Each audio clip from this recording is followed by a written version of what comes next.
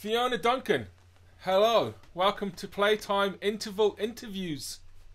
Oh, lovely. I love it. I can't wait for a playtime. Where are It's you been in the too world? long. Where are you in the world, Fionna? I have no idea where you are. I'm about 23 houses up the road from where you are in Oh, Parkhead. really? Yes. Yes. You live in I Parkhead? live in the same street as you live.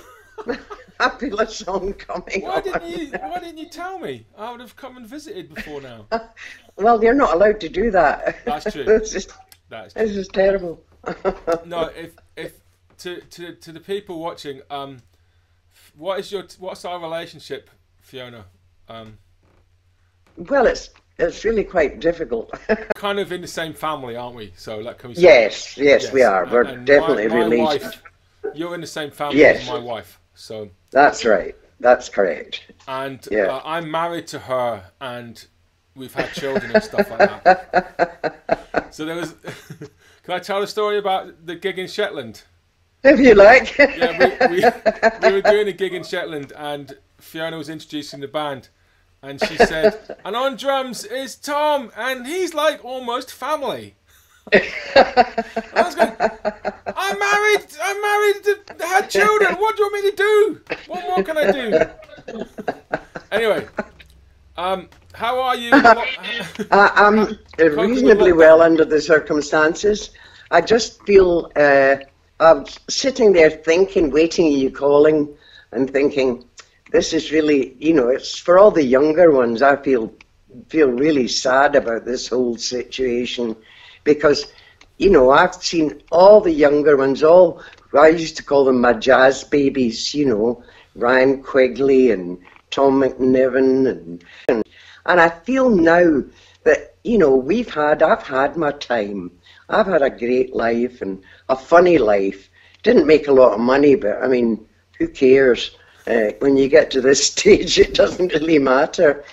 But the kids, there's nothing to fall back on, and I just feel so sad for all of them, And I'm so pleased that you're doing this thing because everybody's getting a wee shot, and I feel very honoured to be asked to do it, So what are you doing next week? What are you going to be playing? Well, and who with? Well, I haven't seen my I call him my piano player, but he's not mine. But I think he is. Do you Brian actually own Kellock. him? Do you kind of I haven't seen him for 6 months, and I've spoken to him nearly every week. And it's been, how are you getting on? And how are you getting on? And are you going to be doing some songs next week that you haven't done on gigs before? Yeah. Wow. Yeah. I know. It's scary. Scary Because biscuits. The thing is But- that I'm your second piano player, Fionna. Is that correct? Would you say that was correct? Yes, it would be. Yes. In the days when we used to be able to congregate in each other's houses, and you came up and played the piano. So I played the piano really badly. It was ponderous, shall I say? Well, everything I do is ponderous, but it was particularly bad. But Gina used to shout at you much more than I did. But what was interesting is that I would get the real book and I would just play random songs, and you seem to know all of them. You seem to know all these songs, and I'd never heard you sing them on gigs, and you knew all the words. No, well, I do know them all. Amazing. I can go through the fake book, and about every third number in any fake book, I know, but you know it to a degree. All these songs I heard when I was 14, 15, 16 with my brother, who was heavily into, and my sister, both heavily into jazz. And I heard all of these songs. I heard everything that Frank Sinatra did, from Songs for Swinging Lovers. And I mean, I can sing them and I know the phrases because they're in my head, but I've actually never verbalized them, you know, in front of an audience, and suddenly, but I won't have to do that this week. That's this is going to be funny too. They'll be out there in the world. They'll be out there. But the thing is, when you can't see them, it's very difficult. Yes. Yes, you have to feel them through the, you know. Yeah, but you do. You feel the pressure. Yes. Oh well, dear. We're really excited about you doing this gig, and it's a very, very special gig. And you and Brian together is an amazing combination. The two of you are so. You're so.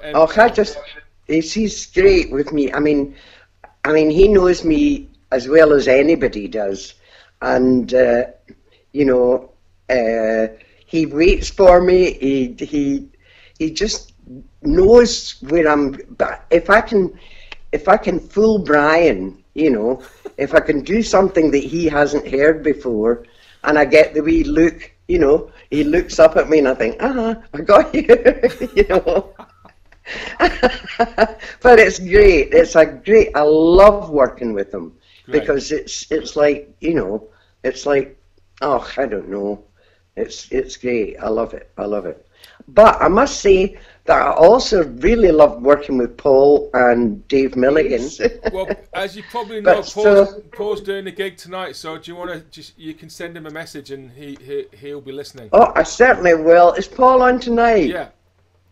Yes, oh, that's great. Oh, that's great. That's great. Because I always thought he was really quiet until I worked with him, and then you find out he's not really as quiet as you think. And his mum and dad are lovely. I remember them. we had him on the Playtime when we were doing the remote sessions, and he on Zoom, and he suddenly had this. It was a 2-word backdrop. The second word was Boris, and the first word rhymes with duck. Which he showed during the Playtime Zoom session, which was very funny. But listen, Fiona, I think we're going to have to wrap that up because that's about enough time. And so all right. We're looking forward to seeing you next week. Tom. And I really, you know, I really am desperate to raise some money for Playtime because you've kept it going through this whole thing. Like so many, I'm so knocked out with what everybody's been able to do. You know, and some great sounds coming out now. You know, you've all had your... Oh, it's been a trial, but it's great. It's absolutely great. I love it. And I just hope that, you know, we get raise enough money need to get some tickets sold. So if people can go and buy the tickets, I'll put the link on the screen, and it's also going to be on the Facebook page and everywhere else. You can just click on the link. Anyway, Fiona, thank you so much. We'll see you next week. Tom, thanks. See you next week, darling. Take care.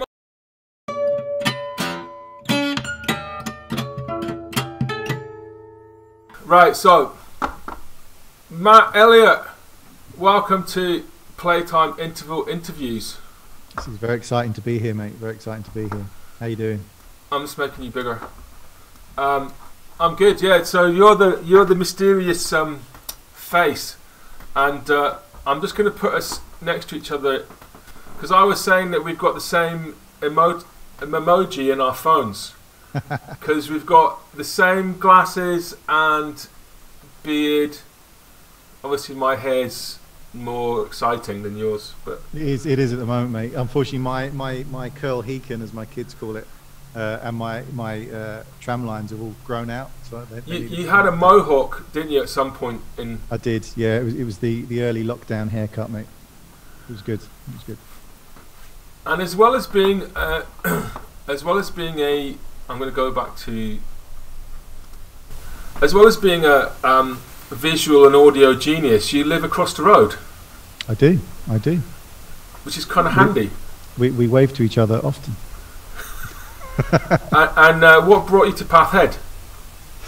Well, we used to stay in Edinburgh city centre, and in a place called Dean Village, which was very nice in the West End of Edinburgh, and yeah, we had a little flat. It was quite a small flat, and then when we started having children, we kind of that's a terrible idea. We decided to kind of look out and about, and yeah, to be honest, we actually heard about the Pathhead Music Collective. So that was, it seemed like, oh, you know, might be some cool people living here, you know, kind of come and check it out. And then there was this, the flat that we live in now, that was on the market. So we come out and like the flat and, you know, got involved in all the community stuff. It's been brilliant. Is it a terrible disappointment? Not at all, mate. Best thing we ever did. Best thing we ever did. You must have been hoping to get some more interesting musicians than the ones that are actually here, surely. Well, I think it's, you know, we keep finding new people and new people to play with and get involved with and stuff. It's a never-ending list of musicians living Pathhead, mate. And then, so tell us a bit about, because I think people are knocked out with what you do for Playtime in the Hall, and so what actually are you doing? How many bits of equipment do you have when you're shooting a Playtime gig? Okay, so it's basically a lighting person, a sound person, a camera person, and a vision mixer, all in one. So you're doing four jobs.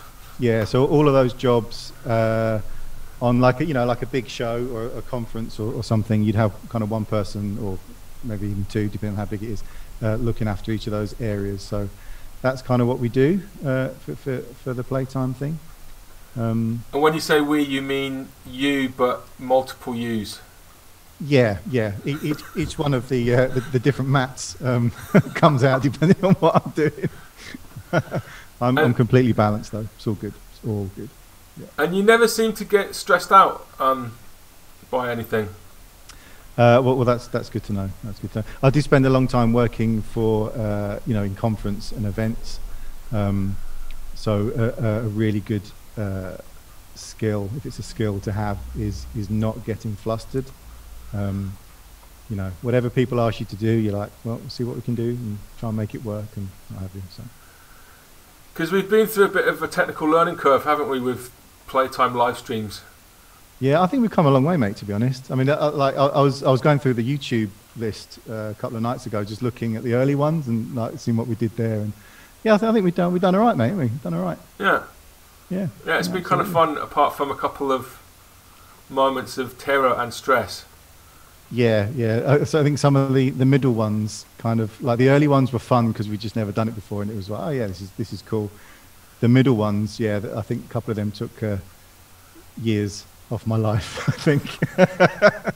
I think it's just that thing where everything's going fine, and all of a sudden you look down and your stream has stopped, but you think it's all good, and you're like, oh no. Yeah. And then everyone that's watching is going on Facebook saying, "Oh, the video's gone. Yeah. Oh, the video's gone." Yeah, and I'm playing the drums and I'm looking over and I can see it. I can see it on my phone. Yeah. And I'm going, oh no. Yeah, I think the worst one though. I think the worst one of that was, I think we had, when we met on the Wednesday or something, we'd had a dropout the week before and we went in to try and test some stuff. And you literally did the introduction having just said that we'd spent yesterday doing trying to iron out all the gremlins and stuff. And hopefully it was all going to be good. And then a completely different technical issue happened and the mixer wouldn't work. Do you remember the sound just dropped out? Yes, I remember. You were literally just saying hopefully we'll have no technical... and there's me going, no! Yeah, that was when we spent the whole Wednesday trying to work out what was going on. We decided it was the mobile connection, so I ran this cable from my house through the guttering of two pensioners, my two neighbours that are both pensioners, and it kind of went through their guttering and then into the hall, and then that worked like a dream. It's called a PG2 connection, two pensioners guttering, and then what was it? Your USB hub went down or something. The So it was just the connection from the mixer to the computer. It was a USB hub. So yeah, unforeseen, never happened before. It was like, oh, that's a new one. And did anything go wrong in the first half of this gig? I think it all went really, really well. I don't think we had any. Totally jinxed it now, and I totally jinxed it. It's going to be awful, mate. It's going to be absolutely. All right, well, listen. Thank you very, very much for everything that you do, because you're absolutely incredible, and I'm sure everybody out there is very grateful to you as well that watches, and it's nice to have your beautiful face on the screen. No worries, man. It's good to be involved. It's good. All right, we better get back to work. Yeah. See you soon, all right, buddy. cheers, Matt. Thanks a lot, man. See you later, mate. Bye.